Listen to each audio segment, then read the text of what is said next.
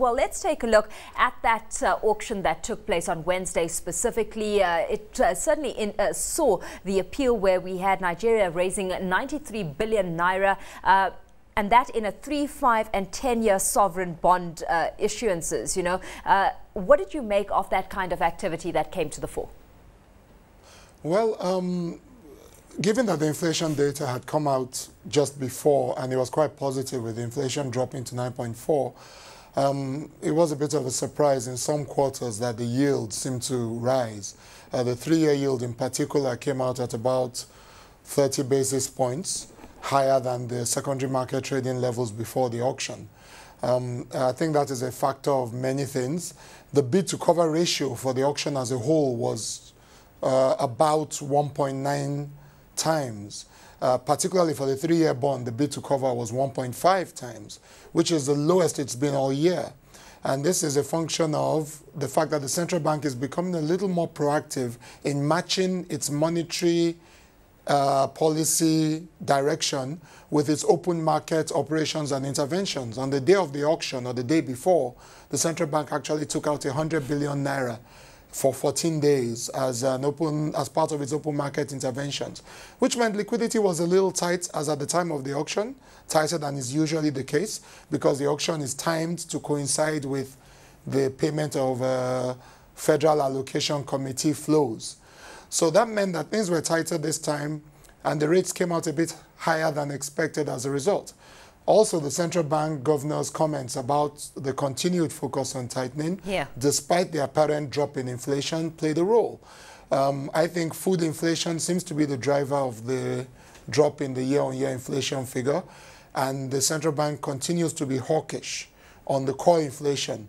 And that message is coming across to the markets. Of course, with that information that was released to the markets yesterday, I mean, to what extent does it indicate that investors are still anticipating inflation will rise further moving forward, despite the bank becoming hawkish?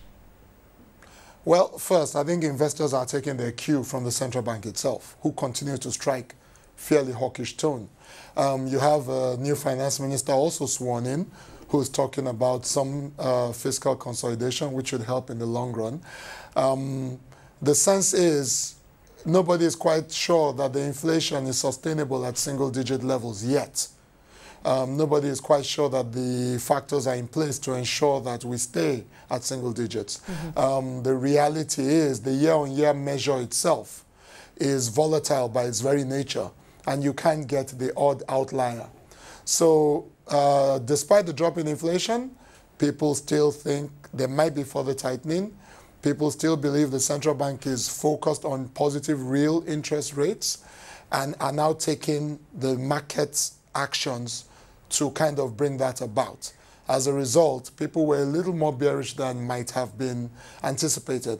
Also, let's not forget, the bond yields have actually come off a fair bit in the past 2 months. Bonds have rallied in the past 2 months. And if you look at it over a 6-month timeline, bond yields are actually fairly low at the moment already, despite the hike at Wednesday's auction. So overall, it seems not to have reacted to the positive inflation news.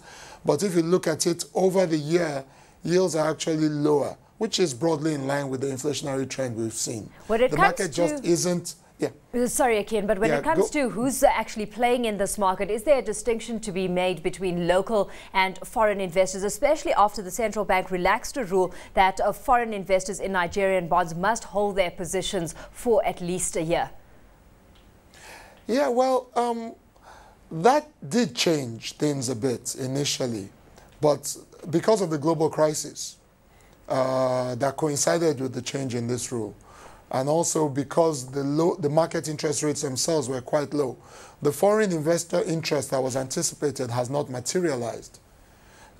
Initially, there was a rush, but very, very quickly, we saw things peter out very quickly. And frankly, we've seen some of the offshore investors actually leave. So the composition of the participants in the bond market has not changed significantly.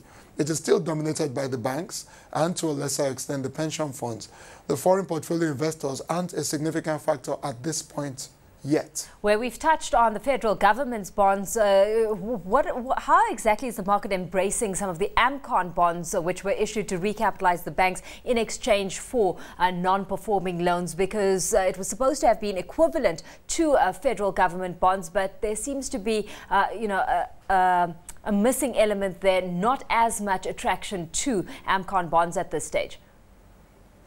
Well, there are a number of reasons for that. And there is some activity, I must say this up front, there is some activity in the AMCON bonds on the secondary market, but not very much. The reasons are, there are quite a few of them. First of all, the bonds were issued effectively inside the corresponding federal government bond yields. In short, the AMCON bonds were issued at a discount to the sovereign. They are sovereign debt, sovereign risk anyway, but they were issued at a lower yield than the 3-year equivalent government bond at the time. Now, that was never likely to be a sustainable state of affairs in terms of the secondary market, because there is no, while you can argue that AMCON can rank pari passu with the federal government bond, the fact is it's difficult to make the case that it should be trading lower in yield terms than the federal government bond. So that means that anybody who is holding the bond, who was issued the bond originally as part of the exchange scheme, to sell on the secondary market would have to take a loss. Not many people are willing to do that, especially as they can repo the bond fully with the central bank. So that was a break on secondary market liquidity. Well, another factor, unfortunately, Akin, we've run out of time, so we're going to have to leave that conversation there for this afternoon. But a pleasure chatting to you today. Akin Dawodu is a treasurer over at Citi Nigeria.